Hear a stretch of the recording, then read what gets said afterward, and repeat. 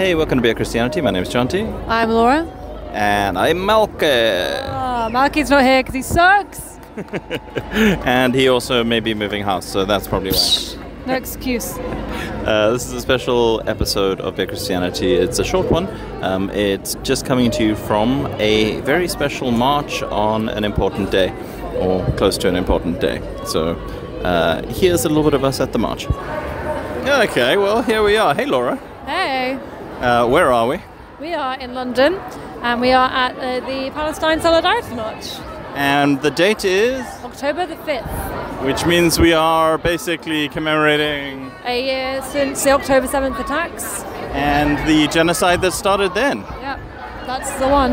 And how's the vibe at the march? The vibe is good. We're with the Christian bloc, and we did a nice prayer service before the start of the march.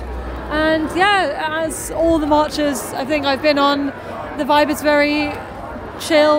You know, parents are here with their kids. Yeah. It's good stuff. There's been a few counter protests along the way, but yeah, I mean, massively outnumbered by people on the main protest, which is nice to see. So yeah. Please give more you can. And we are marching with a bunch of Christians who have banners and signs that say Free Palestine, ceasefire now. They've got Bible verses on some of them. I'm trying to find one now. Not by might does one prevail. Let justice roll down like waters. Seek peace and pursue it. Yeah, it's all very good stuff. Yeah. A lot of nice people, and we got to speak to a lovely vicar called Sam, who wrote a beautiful service, and you're going to hear from him now. Hi, my name is Sam. I'm an organiser with Christians for Palestine and a priest in the Church of England.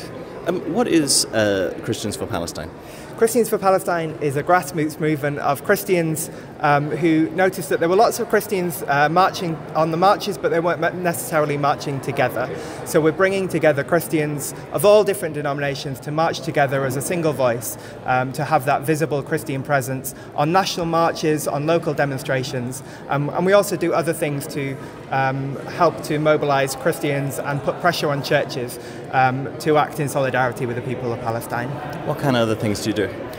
So we've done a little bit for the media in terms of putting pressure on the Archbishop to be better on these kind of things, a little bit of lobbying. We work closely alongside Sabeel Kairos, who do a lot more of that lobbying work, and we really, really support what they do. Why is it important for Christians to be involved in this struggle? We believe in a God of liberation. We believe in a God of justice. Jesus Christ was a friend of the oppressed who knew what it was to face occupation, to face military occupation in his own time. And so as Christians, as followers of Christ, we need to be present in these struggles for liberation because this is where God wants us to be. And finally, can you describe what we've just been a part of and how you feel about it? So today we've come together to march once again on the national demonstration for Palestine and also for Lebanon. And we've gathered together in St Anselm and St Cecilia's Church, and we're very grateful for their hospitality. And we've gathered together to pray some prayers, just so that as we come to this march, we've met together in the presence of God and put all these things into the hand of God, because we know that anything that we do is by the Spirit's power.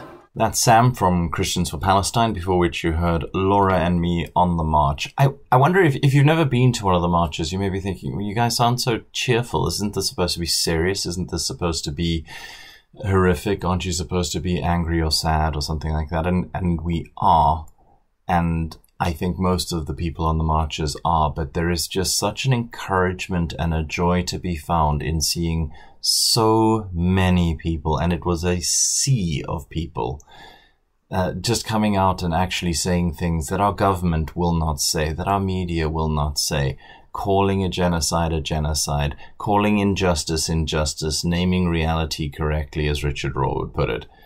I think it's an incredibly encouraging thing, and it's why I love Christians for Palestine, because as a Christian who cares about the struggle against apartheid, who cares about the struggle against occupation, who cares about the struggle against ethnocracy and and injustice everywhere. Sometimes you can feel a little bit gaslit when it comes to Israel, because so many churches are so Zionist. They're so pro-Israel no matter what. They're so uncurious about whether there is a difference between Israelites and the modern state of Israel.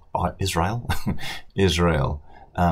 It's just nice to see Christians, smart Christians, compassionate Christians, diverse groups of Christians, old and young, the whole trip, just getting behind saying the truth, which is just the bare minimum of what we as the church should be doing, if we're honest. I love how they're organizing. I love how they're bringing people together. The service that Sam led was very moving. There were prayers. We're going to try and publish them. We're doing a magazine at some point. It's not a pure Christianity magazine. It's going to be called Shibboleth, but we're hoping to get those prayers in the magazine so that you can use them in your small group or in your church, or just read them for yourself, because they were good. And it was good to be at this march a year after the horrors began. Well, almost a year after the horrors began. The horrors of October 7th, yes, and then the repeating and continuing horrors that Israel has visited on the Palestinian people and now on the Lebanese people. It's hard to find words. We don't have to find words except to say that we know that this is wrong, that our taxes paying for it, our governments giving cover to it, our media excusing or minimizing it is wrong. And history will look back on us and judge us if we don't say and do things now. And God wants us to, right? He must. He cares about the weak and the broken. He cares about the oppressed. He wants to set the captives free. He wants to break every chain. And occupation is chains. Apartheid is chains. Disproportionate and group punishment is chains. It needs to be broken. So we hope that you join with Christians for Palestine and you pray. There's a little prayer here. It says, "Crucified and risen Savior, such horrors are beyond our comprehension. Yet you know both the darkness of the cross and the light of the resurrection. That violence would cease and peace would reign. We pray to the Lord, Lord have mercy. That the mighty would be cast down and the oppressed lifted up. We pray to the Lord, Lord have mercy. That justice and mercy would be seen in all the earth. We pray to the Lord, Lord have mercy." It's been a dark year, but we do believe there is hope in God, and we believe that God lifts up the lowly. We believe that God crushes injustice. Here's a prayer from a Palestinian that came through Sabeel.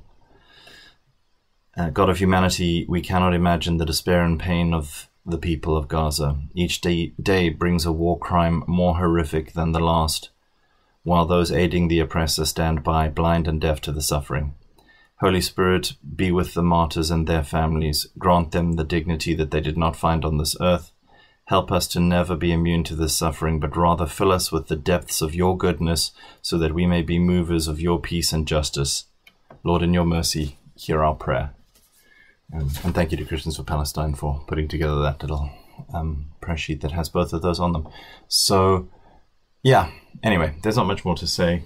We just wanted to mark the time. We wanted to say that we mourn with the victims of October 7th, but we also wanted to acknowledge that this did not all start on October 7th, but it started with decades of persecution and brutalization and oppression. And while that does not justify harming civilians, neither does the harm of civilians justify the harming of countless more civilians. And just as the killings and the horror and the oppression and the racism that came before October 7th does not justify the harming and killing of civilians in that brutal way, so October 7th does not justify the brutality and the horror that has been meted out against Gaza and the West Bank and Lebanon now as well. far more than what happened on October 7th. Neither of these things are to be justified. I personally don't believe we can judge oppressed people who have been brutalized for how they respond. I don't think we get to dictate to them. But I think we can pray for peace, and I think we can recognize that atrocities do not justify further atrocities. So please continue to pray for Palestine. Please pray for Lebanon. Please pray that that our governments wake up, that our media wake up, that Israel changes its heart, and pray for mercy, and pray for peace with justice. I'm going to give us back to me and Laura in a much more cheerful frame of mind now to kind of take us out of the episode. Thanks for listening. You can, I'll tell you all of that in a little bit. So listen to that, but go find Christians for Palestine on wherever you do your social media. I know they're on Instagram and they're great. So go find them there. And yeah, I'm going to hand you over to me and Laura. Oh, well, thank you so much for listening to Beer Christianity. You can find the rest of our stuff at, what is it again? beerchristianity.co.uk. That is correct. Yay. I was about to say .libsyn. No. Don't go there. Don't go there. It's a terrible website. And then, you can get in touch with us on Insta and all the things. And the email address is, do you remember the email address? beerchristianity@yahoo.co.uk. .com. Fuck. Thanks so much for listening. We've got a whole bunch of other cool episodes coming out. We've got an episode with Brian McLaren coming out soon. We've got an episode with David Benjamin Blower coming out. It's all very exciting, so do check it out. And any final words from today? Free Palestine, free Lebanon, and yeah. Yeah, stop the bombing.